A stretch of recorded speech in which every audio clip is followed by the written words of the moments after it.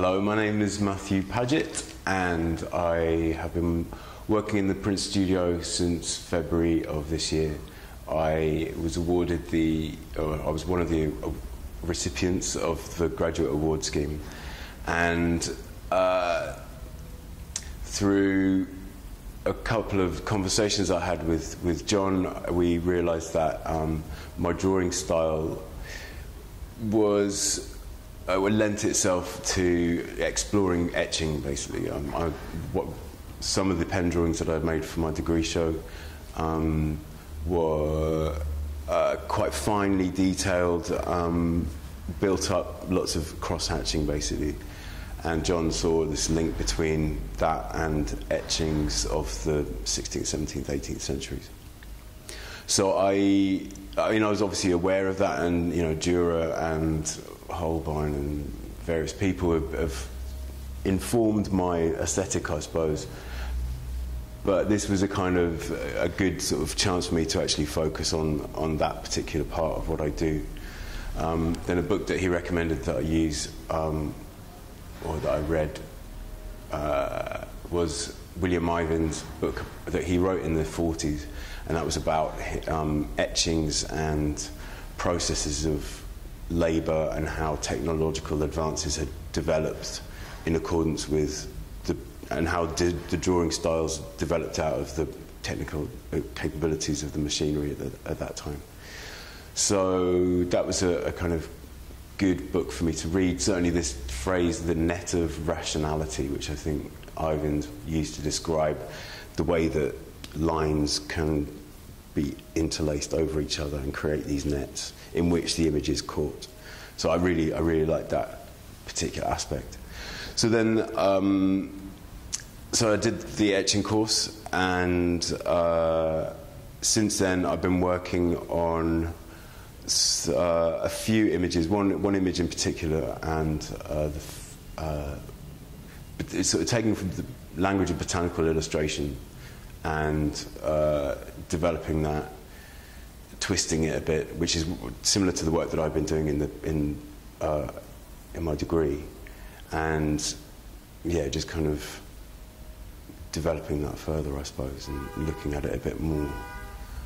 I've really enjoyed coming here. I think it's a great place. It's always been the people have always been really encouraging. The technical staff are pretty knowledgeable, which is very useful, because even though I'd done my degree in printmaking, I didn't actually do that much printmaking when I was actually there. So it was been good to kind of consolidate my knowledge and develop it. I've been looking at the language of flowers and the way that Victorians would attach different meanings to particular flowers, and it struck me as quite interesting that some flowers would have apparently quite disparate meanings attached to them. So the same flower could mean frigidness and I love you with all my heart.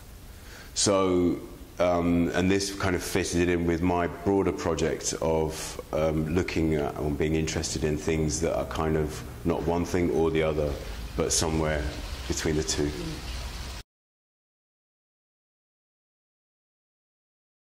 And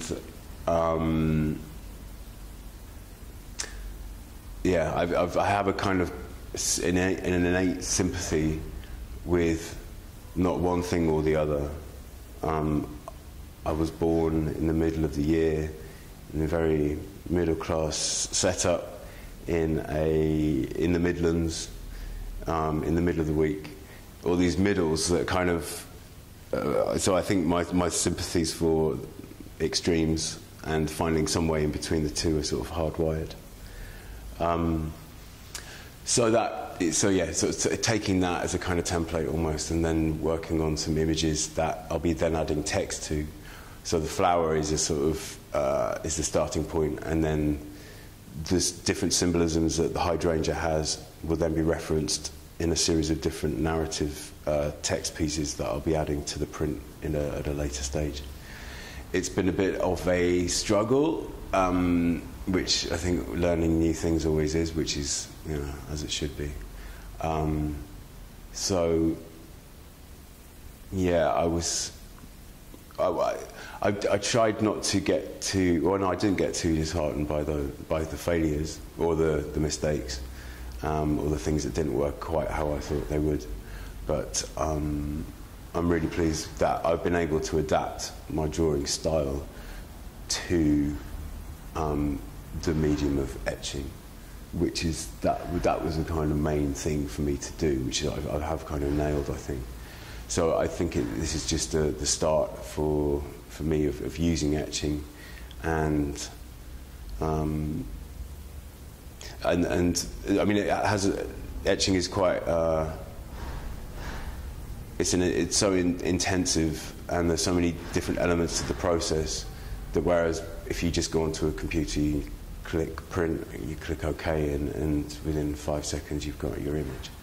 Here you have to work through so many different elements of this process using things that you have to wear rubber gloves, you have to wear masks, you can't, you work in this very controlled environment, really.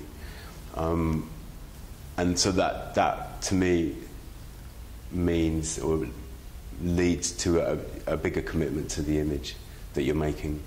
And I think that maybe does come through, maybe. I don't know, maybe it doesn't. I'm still working it out. But whether, digital versus etching, or...